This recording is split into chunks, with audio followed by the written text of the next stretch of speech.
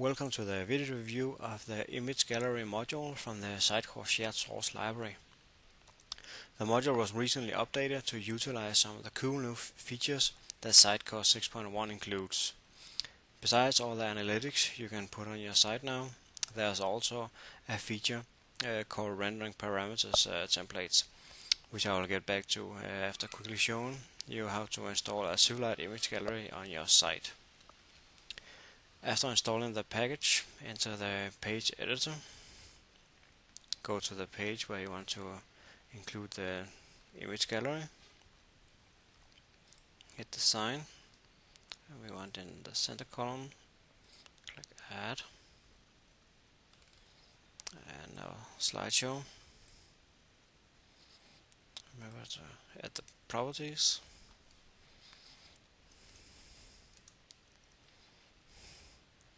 For the presentation we want vertical. And in our media library, NICAM articles. Okay.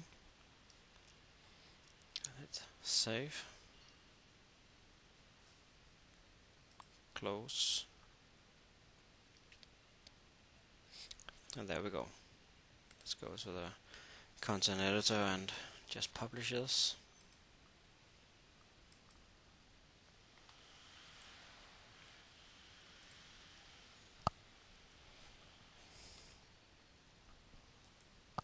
So now you've seen how the image gallery looks like. Let's head back to the rendering parameters templates.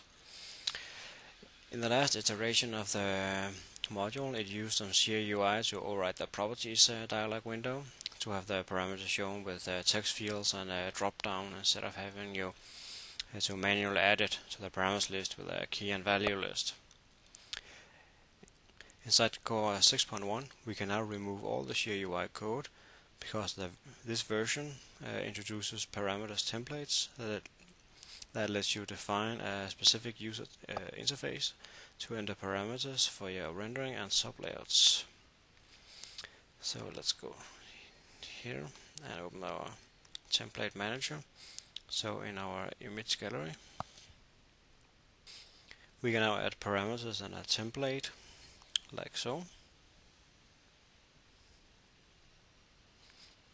And here you can see we can set the width, the height, and the configuration item will then point to a global image gallery. That will then be the presentation, that is either tall or vertical.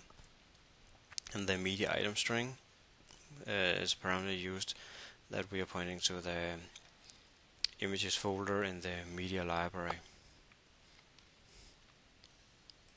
So if we go back to our page editor, hit Design,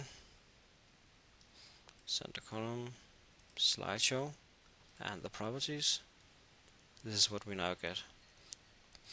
And this is far easier to create than to get involved with some sheer UI and create all this functionality yourself. Now it's as easy as creating a template.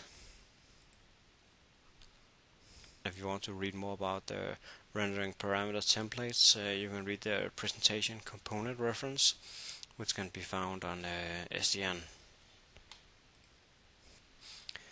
If you want to learn more about the shared source modules available from the shared source library, you can visit the index page where you can see the 5 latest added modules as well as the entire list under different categories. View the project rooms for each module where you can read the documentation and download the latest package as well as the source. You can also visit the project room for the image gallery module for Sitecore 6.1 by using the direct link, which contains the documentation as well as the package, so make the same functionality when working with Sitecore. If you want to contact the shared source coordinator, you can do so by using this email address. This was a video review of the image gallery module from the Sitecore shared source library.